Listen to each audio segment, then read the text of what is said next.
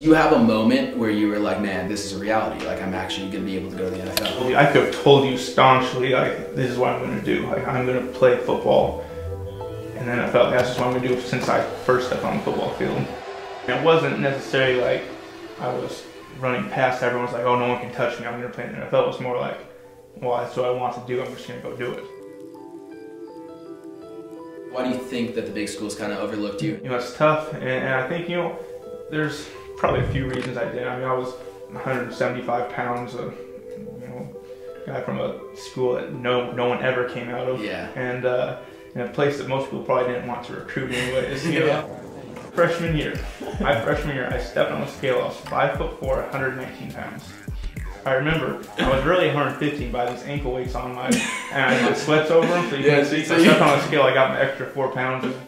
It's a no-brainer that Cooper made the NFL because of his work ethic. I mean, he came in a little kid wearing ankle weights all the time, and without a doubt, the hardest working kid that's ever walked the campus of Davis High School. The thing I remember most about Cooper on the football field is just how hard he worked. It's going to sound cliche, but he did. He outworked everybody else. From the start, you knew the kid was a grinder. I mean, the way he's been described in football is the way he was in the classroom. He'd put his head down and grind out math problems. You've always had the strongest work ethic of anyone I knew. I mean, I remember one time we got home from an away basketball game, and it's 11:30 at night, and you went to the weight room, and you're pushing weights. Where does this work ethic come from?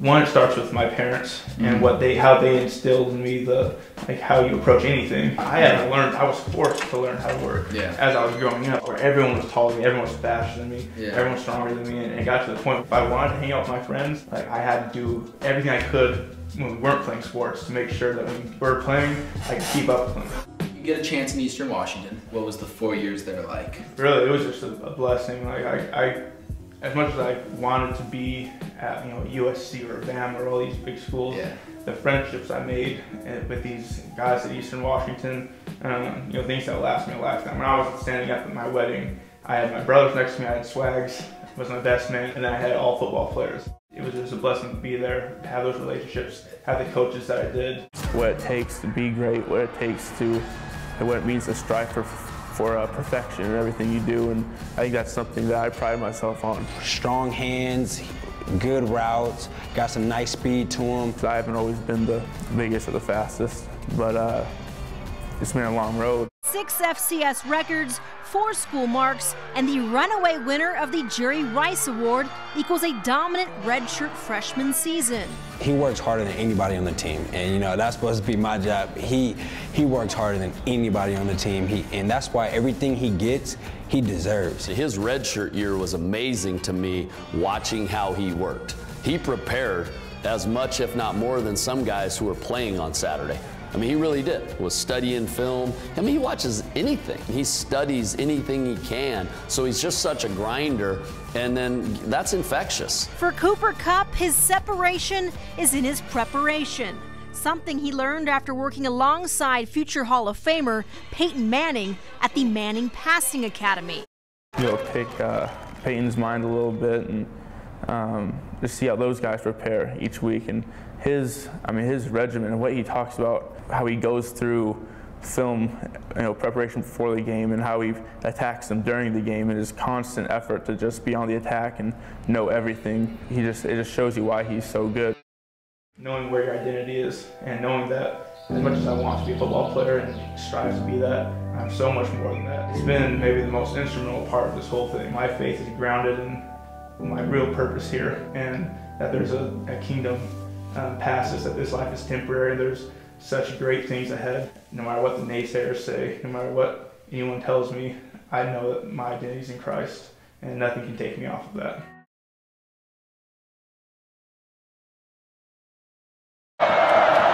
West is back to throw, zips a pass to Cooper Kupp. He's across the 20, still on his feet, churning to the 15, and he's got a first. This is Kupp with a reception. Pivot move across the 10 and got to the pylon. Touchdown. Is all about being savvy.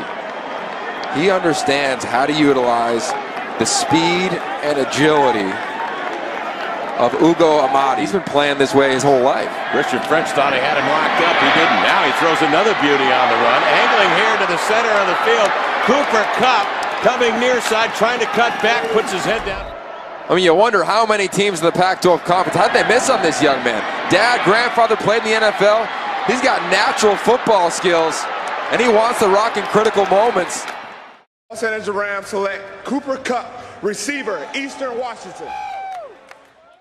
What has kind of been the transition to move down to Los Angeles? It's definitely not Yakima or Cheney or anything like that, but it is different. The people here are incredible. I mean, you see people that are chasing their dreams, that are doing some, going after things, and being able to just walk down the street and see the people that are grinding just to, be able to get there. It's really inspiring. You don't really see that too much in Yakima. No, it's just a different atmosphere there. Completely different thing.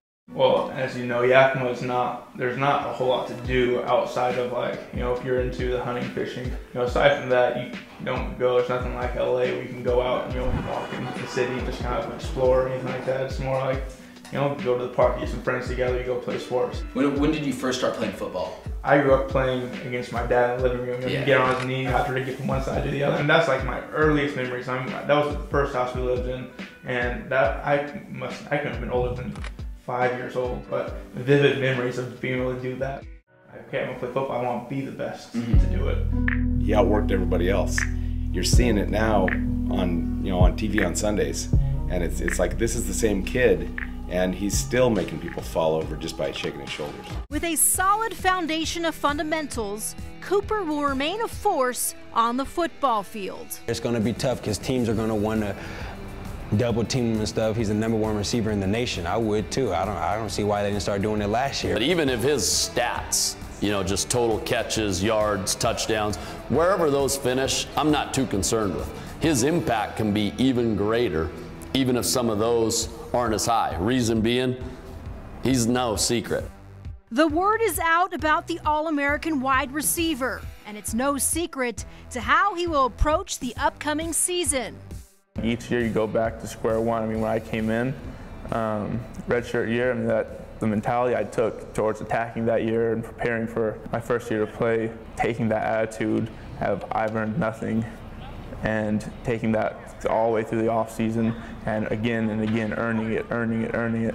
I think by doing that, you're just continue to get better. A proven talent on the field, but an even better man off. How he carries himself, just an incredible young man, a positive young man, but as competitive as all can be. They see that, and then they see the work ethic. That just bleeds, bleeds through in such a positive way. Football is in the blood for the Kupp family, with both his father and grandfather playing in the NFL. The expectations are high, but the values take one to the next level. I think one of the most important things that they taught me was just keeping my identity where it needs to be. Is no matter what happens in football, my identity is in my faith in Christ, and I know that that's where I find my peace. And learning that from him, from my dad, my grandpa, and the work it takes, and that's what has really shaped my career in football. He's humble, he's a Christian guy, he's very positive, and he's a great guy. That's why I really like playing with him. He's definitely the best receiver I've played with in my life.